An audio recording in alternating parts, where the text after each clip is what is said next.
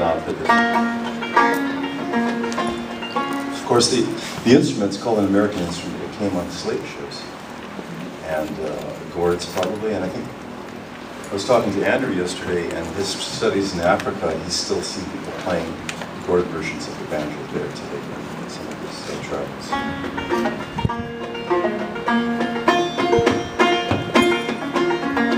Well, I'm walking down that underground road. I got this banjo on my back. I stopped near the town of Lincoln by a run-down railroad shack. And there stands Johnny Reardon. His door was open wide. He's gonna share the stew he's got cooking, just to hear my banjo slide.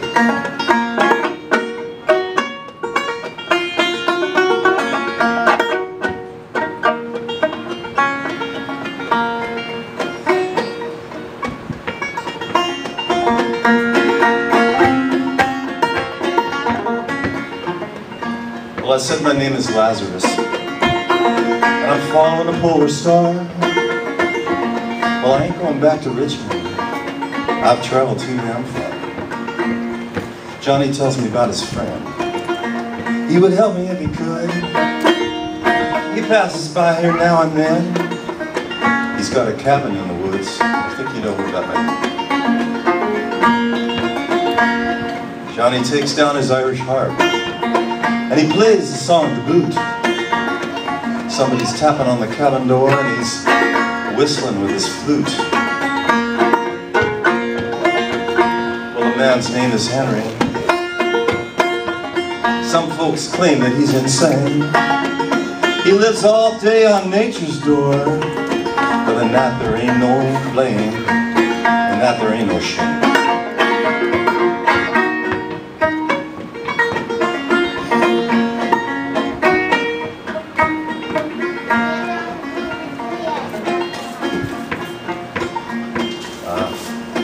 Now it's Johnny's turn to speak, and he stops to stir the stew. He makes pennies on the Fitchburg line, and he works the whole day through. So we're singing songs of freedom, immigrant, Yankee, and a slave. We travel by the dead of night, and northern lights will show us the way. Well, I ain't going back. No, no, no, I ain't even looking back. I can't believe I just said that.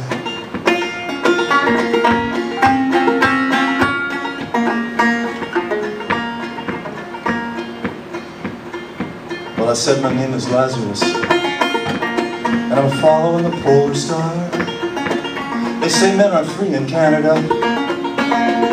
I get that far. Thank you.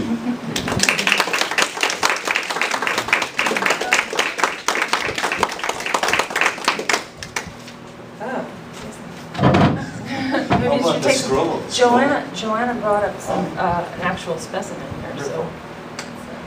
So it's not. It's a full. It may not. It's not. But it's very very close. Is that the one we had the other day from the walk? Oh, you brought it back to life. It was on the walk with Donald that morning in the rain.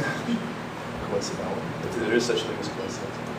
And I was just about to step on it. Leslie picked it up, and I had it in my hat brim for a while, and then it fell off at one of the lectures. Joanna found it, and you can come up here and see it. Now, I'm not sure if it's Loberia, but it certainly is a foliose lichen. You can help there. Otherwise, they're so complex it may be more than one thing going on. But it's so great to see a specimen, especially one that was saved from the footpath. That's still actually living right now, right? Oh, yeah. Brightened up there. Any questions any more questions? Okay, well, he wants to talk about this experience I had. I'll let Leslie do this one. I don't know if it ties in, but it's been great being at this gathering. It's just opened our eyes completely, because all this work has been very close, focused work, hunched over a computer a lot of the time. you know, getting a lot of the synchronistic experience still that I'm talking about, but being here with everybody and all their great presentations, and just even touching down in town the first day was like, things were happening that were amazing.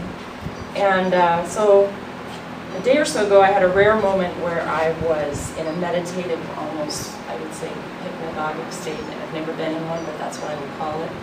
And just very relaxed, but not asleep. And there was I was wondering how this presentation was going to fit in and how it all was going to come together. And I saw behind my eyes like a scrolling of script, like dark sepia script, like handwritten on sepia brown pages. And it just kept scrolling, and I was trying to see the words, although I wasn't frantic about it, trying to pick out a word or two. And the two words I was able to pick out were different, take.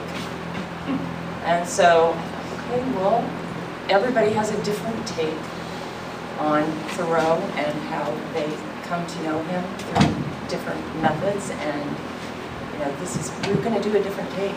It's going to be different, and as was everyone's. Everyone's is varied. And so then I began to relax about it a little bit. That was a gift, a real gift.